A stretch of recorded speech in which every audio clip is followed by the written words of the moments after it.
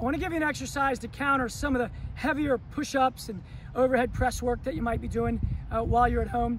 We call it an arm circle. Actually, it comes to us from the Egoscue method in San Diego, the preeminent group in terms of posture correction. We call it an arm circle. Arms are out and down, just a little bit before horizontal, and make what we call a golfer's fist.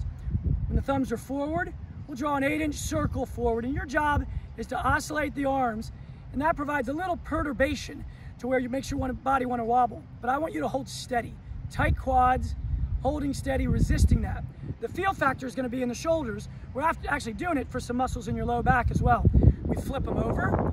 From a side view, make sure that the center of your circle is right through that axis of hand to shoulder. And when in doubt, air backwards a bit for most people.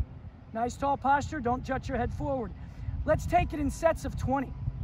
So that fundamentally is a great starting point. We like to get a little creative with it on occasion, but you can never lose the fundamentals.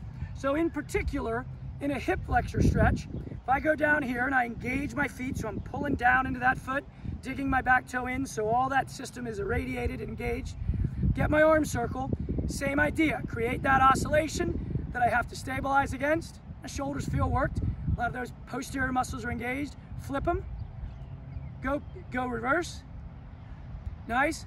Then pre-position and rotate into your front leg.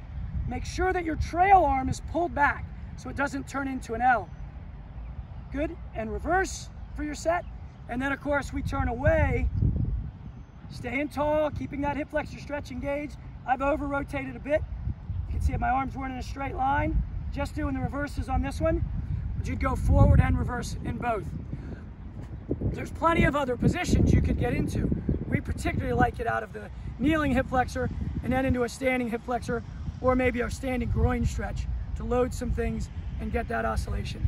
So that arm circle taken with a little creativity but never getting into huge wobbles can be really effective to help reset your thoracic spine after a hard set of push-ups, have you walking around with better posture, better breathing as a result. Good luck.